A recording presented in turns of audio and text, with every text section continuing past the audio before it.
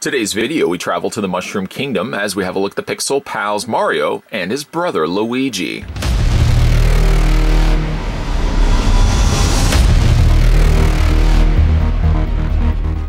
Fearless and able to transform into multiple powerful forms, Mario is the noble hero of the Mushroom Kingdom, always willing to leap into action, mustache and all.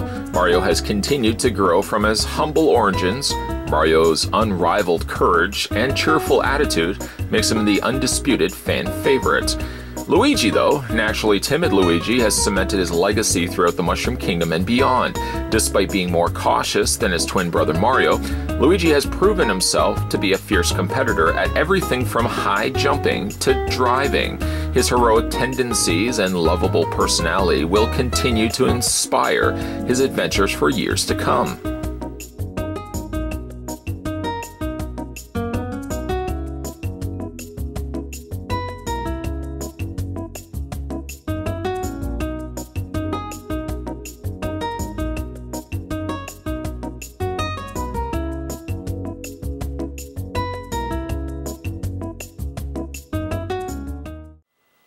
What's really neat about the new Pixel Pal packaging, a lot of P's there, is the fact that now they have that little try me button below. I don't believe that they actually had that before, where it will allow you to light up each of the individual Pixel Pals. There's Mario, and once again there's Luigi, and that's what it looks like on the back of the box. The box backs are different from one another. You can see that World 1-1 is given and awarded to Mario, and World 1-2 is awarded to his brother Luigi. With also the new packaging, when you do open these up and take the Pixel Pal out, I just want to show you what it actually looks like. There's the button on the front, and there's this little battery supply that connects to the undercarriage, the under area of Mario. You just have to disconnect it, like so. And if you want to turn this then on, it does still require the batteries. The batteries are only just like a temporary trial battery, just to do the try me option when you are taking them out of the packaging. One thing you could actually even do is take the wiring completely out of the clamshell casing, and you'd still have the button activation here, and you'd have the batteries that you could plug into the undercarriage of Mario. Now the thing is though, these are try-me batteries, so I don't know how long they're going to last, but at the very least you could plug that right into the bottom foot area of Mario, and you'd still have the light up option of the button. The thing is though, when you are plugging that in, if say you went this route, you would have to make sure that it's set to off. If you switch it to on, there is no batteries inside currently of Mario. The button doesn't work. You see that? When you switch it back over to off, the button does work. And again, like you could theoretically, in favor of the little button, the little on and off switch on the back, just use the little button try me that came included with the packaging. It's one good way also of being able to just immediately go up to it, turn it on, turn it off if somebody wanted to see it. Being that these are identical to one another, we're only going to measure Mario. Sorry, Luigi, but the measurements for Mario will also hold true to his twin brother Luigi. So taking the Ultra Measure-tron and measuring to the very top of Mario, we know from bottom to the top, this Pixel Pal of Mario stands 5 inches tall, which also is for Luigi. Switching that to centimeters, then you're looking at 12.7 centimeters for each one. The true way, though, of displaying these pixelized heroes, though, is installing 2 AAA batteries, and I've already gone ahead and done that to the back of Mario here. There is, as we've already looked at, the on and off switch that will trigger the light up effect, and we'll see that also in a second. Before we do that, though, we're going to have a quick look at how these guys look without being lit up. They are, of course, 8-bit renditions of how they look in Super Mario Bros. 1, and I guess to some extent Super Mario Bros. 2, the Japanese version, and not, of course, the Doki Doki Panic re-release in the North American Super Mario Bros. 2. But we're getting ahead of ourselves here. Now, I've already had a look technically at the first Mario, but we never had a chance to look at the Luigi, and of course I thought I couldn't do justice just to have one looked at, but we're going to have a look at both of them because they are identical to one another. Colorings on, say, face, hands, and even like the buttons on their overalls are identical to one another. They're this flesh tone. Where the colors, of course, vary is that Luigi has the green, the green mustache, the green hair, and the green shirt, whereas Mario has it all brown. Of course, this would be something that would change later on. Luigi would not have consistently green hair along with his green outfit. This would be switched then to black, but back in the day, this was the way to decipher between, if you were playing two players, Luigi and or Mario. I love, again, Pixel Pals, the very pixelized look of the characters, especially like the fact that they have this black outlining to them, which makes them, what aids to help them stand out when you have them on display. If you look at them really quite closely, what you're looking at, though, is individual little squares of translucent plastic. This will allow that when it does light up, it lights up through the back, and it illuminates all the colored tiling here, which we'll go ahead and switch on right now. So this is what it looks like without the light. Switching it over, this is what it looks like with the light. The light, in a way, somewhat distorts the coloring of Mario, makes him look a lot brighter than what he does in the game. We'll go ahead and do the exact same thing with Luigi, and you can see how quickly this whole area here gets illuminated. Switching that also over to Luigi, I guess they kind of look better from a distance, in the fact that because the light is so bright coming through those individual tilings of color, the brightness of the light definitely does throw the coloring slightly off. One thing I wish that, and I mentioned this, I think at the time that I did the review of the Mario one, is I wish that there was like a little hole.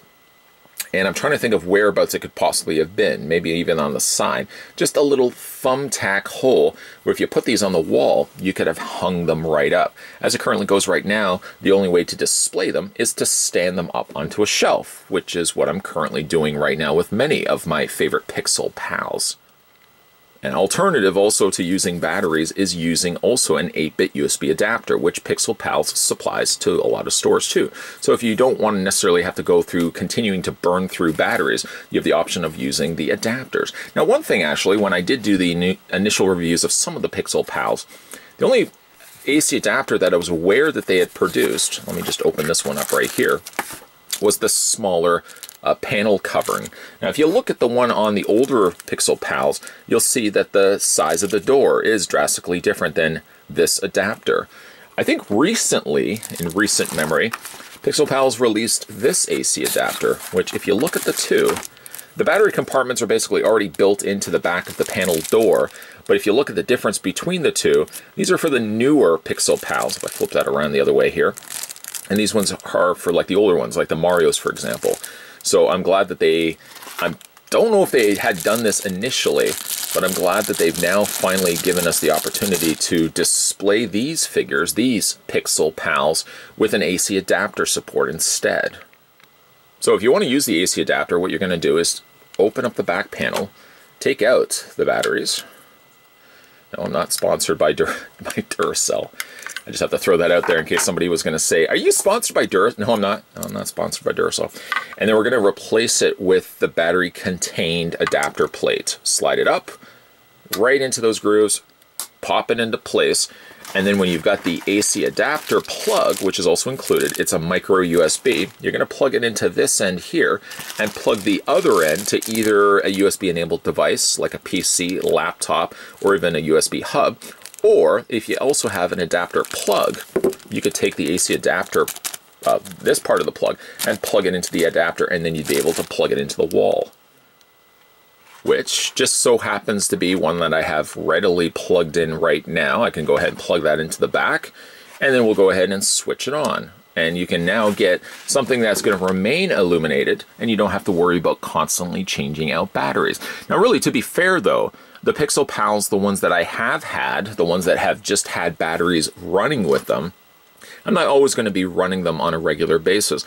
But I can tell you though, on average, when I was plugging these in and turning them on and off with the supplied, well, with the batteries installed, I was usually able to get these to run for several months, I think about 4 or 5 months, until the batteries started to fade on them. So even like the batteries, they don't seem to absorb a lot of the battery energy right off the bat. They're not battery draining collectibles, for example. But at the very least, if you do get yourself like the USB adapter, for example, you would be able to display them all the time, always plugged in, And I've gone to even like comic book stores where they have constantly displayed these, and they generally go the route of using USB adapters. And I've actually picked up some of these just to feel if they're actually warm. And quite the contrary, they still remain just as cool to the touch as they are when you get them initially out of the box. Pixel Pals really are the answer to the question, it's holiday season, I want to buy a gift for somebody that loves retro games, but they already have all the games, the consoles, the joysticks, the controllers. I want to get them a fun little collectible, but I don't want to break the bank. What do I do? Pixel Pals really are the answer for that. They're affordable at around a $10 price point each, and they also illuminate, which is an added bonus. These are fun collectibles to be putting on display all year round, but one thing that you can also do too is you can kind of work around the idea of, I don't have Christmas lights. What do I put out that can be illuminated for the holiday season? Right here, you've got the Pixel Pals. You can light these up and put them on your mantle, and they're kind of a nice little placement piece instead of using Christmas lights. Pixel Pals has a whole wide range of different characters from various video games, and we're going to cover off a lot of these during the holiday season. Again, they're a great gift idea because they're affordable, they're illuminated, and they represent some of the classic 8-bit characters that many of us adults grew up with. I think they're not necessarily specific to just adults. I think kids are also going to really love these as well. Today, though, we were having a look at some more Pixel Pals. This was the Pixel Pals Super Mario. This was number 9, Super Mario, or Mario. And then we were also looking at number 10, his brother Luigi, because we didn't get a chance to look at Luigi before. If you guys want to go back, by the way, and have a look at some of my other Pixel Pal reviews, don't worry, there's going to be a whole bunch of them coming to this channel soon. But if you want to go back and have a look at some of the other ones that I've done up to this point, there's a playlist just for you. Also, if you want some other great holiday ideas, even though we're kind of getting down to the wire, you can subscribe to this channel if you haven't done so already. Hit that bell notification if you haven't done so already. And stay tuned, because there's going to be a lot of other great gift ideas videos coming to this channel. So stay tuned for that. Thanks for watching, as you always do, guys. And I'll see you next time.